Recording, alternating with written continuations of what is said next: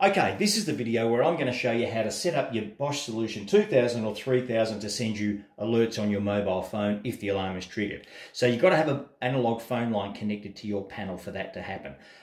You cannot have a VoIP line. If you've already switched to the NBN and you no longer have a phone line, well, this isn't going to work for you. If you've got the Bosch Solution 2000 or 3000 and you don't have an analog phone line, I'd recommend you look at the Bosch RSC Plus app. I cover how to install that in one of the other videos in this series. If you're really keen on getting the mobile phone alerts, you can get a wireless 4G router with a telephone socket. Now, I've got one here that I'm using. I don't have a phone line here anymore, so I use this wireless 4G router. It's got Wi-Fi. I'll just flip it over on the back. It runs from 12 volts. You put a SIM card in it. You've got Ethernet connectors. You've got Wi-Fi. And most importantly, you've got these two telephone ports. So I can run one of these dialers through this, and the panel thinks it's dialing out through an analog phone line. So I'll put a link in the description there. It's just a 4G wireless router. You can get them anywhere. You can't always get them with the phone ports. That's why I like this one, and that's something you can do if you're really keen on getting mobile phone alerts to work, but you don't have an analog phone line. All right, let's have a look, and I'll open the lid here. This is the 4000. Sorry, this is the Solution 3000. The 2000 looks almost identical, but if you have got a phone line connected, it's going to be here. So if you don't have a lead connected into that socket, you probably don't have, well, you definitely don't have the phone connected. If you have got a lead connected into there and you still have an analog phone line at home, chances are good that the phone line is connected to the alarm panel. Okay, so what we'll do now is head over to the keypad, go into program mode and change the settings that we need to set up the mobile phone alerts. Okay, we're at the code pad. Let's get in there and change the settings that we need to set up the mobile phone alerts on the Bosch 2000 or 3000. So you're going to need the installer code for this. So if you don't have the installer code, stop now, go back to video 101 and it'll show you how to default and reprogram the system.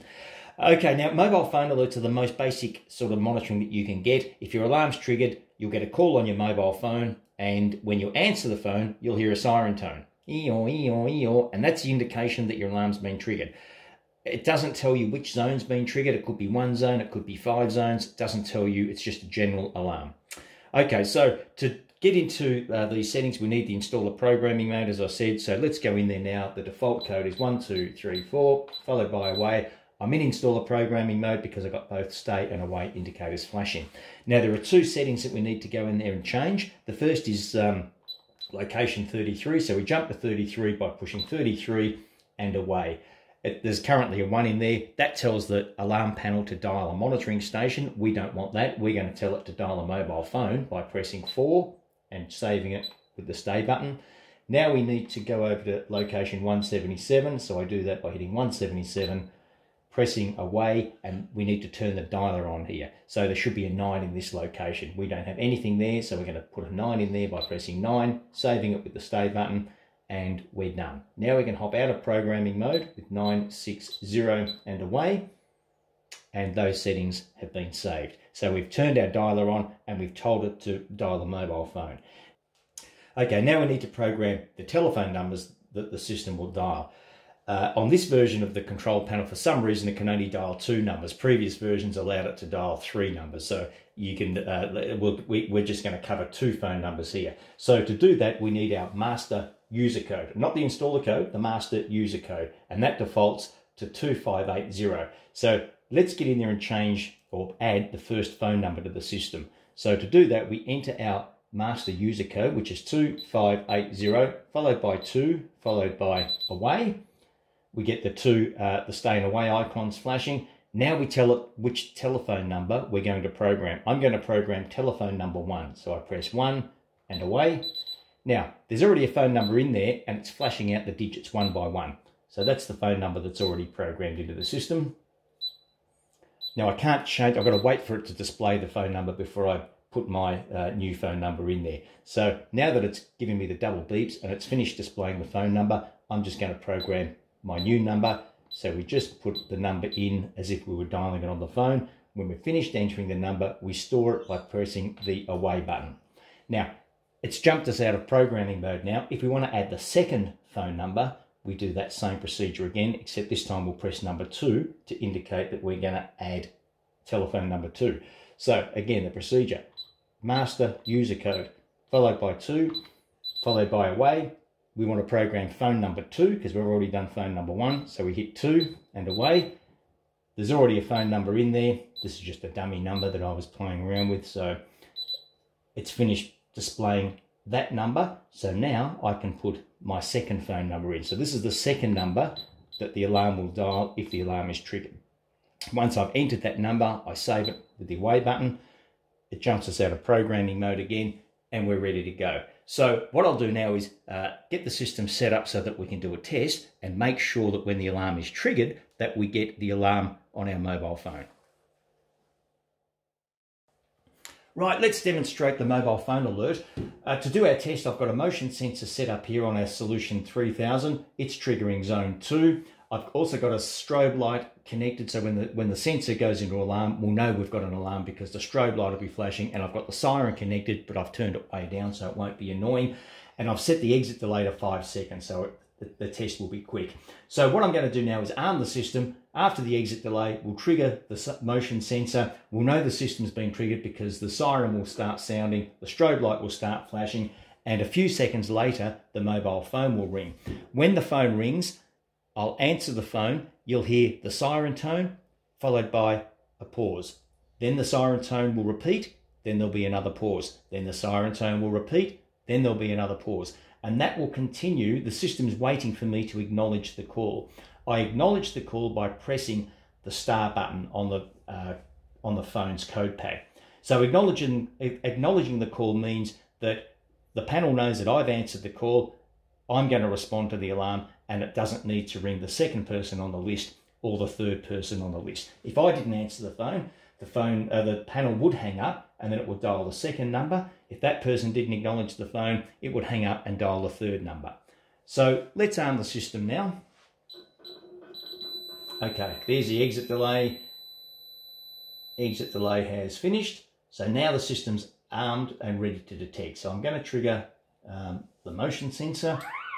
Okay, the system's gone into alarm, siren's going, strobe light's flashing, alarm on zone 2. I'm just going to reposition the camera so that we can see the phone.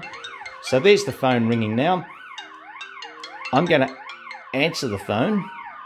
I'll go on a hands-free and I'll bring up the code pad. Okay, so there's the first round of the siren tone. Siren tone, there's the pause. Siren tone. There's the pause. Now in the next pause, I'm going to hit the star button to acknowledge it. So if I hit, in the pause, I hit the star button. And, okay, and the system hung up and we heard that descending tone. Duh, duh, duh. That tells the system that we have acknowledged the call and it won't ring the second phone number. I hope that makes sense. Okay, I'm going to do another quick demonstration on how to receive and acknowledge calls on the phone. It got a bit crazy there, didn't it, with all the sirens ringing and beeps and flashes and mobile phone calling. So what I'll do now is, we've got no noise here. I'll go and generate an alarm from the system, and then we'll have the phone ringing, and we can just go through that a second time just to make sure you understand what happens.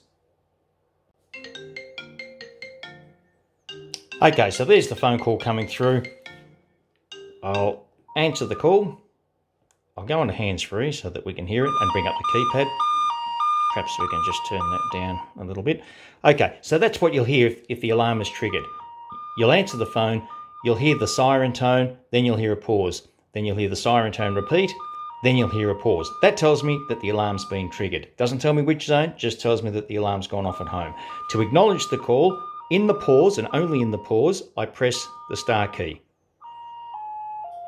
Then I hear that step down tone. That tells me that I've acknowledged the call and it'll hang up and it won't ring the next person on the list.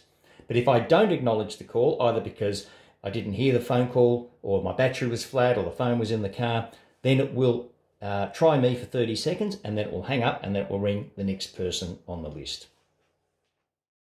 Okay, so hopefully that demonstration made sense. It sort of got a bit hectic there, didn't it, with the siren tone and the phone ringing and the alert tone and all that stuff going on. But at least you get to see what to expect. So there'll be a cheat sheet in the description below, and it's just a procedure. You just program it step by step by step. I've shown lots of people how to do this. It's a very easy thing. I'm sure you can do it. It'll take you 2 minutes. But it's good to have a video so that you can actually see what to expect. You don't always get the full story, for me anyway, from a cheat sheet. So hopefully we've achieved that. Thanks for watching. Hope you learned something. Leave any comments that you like below. I'll try and get back to them as soon as I can. I'm a bit busy at the moment, got a fair bit on my plate, but I will get back to comments eventually. And again, thank you for watching, and I'll see you on the next one.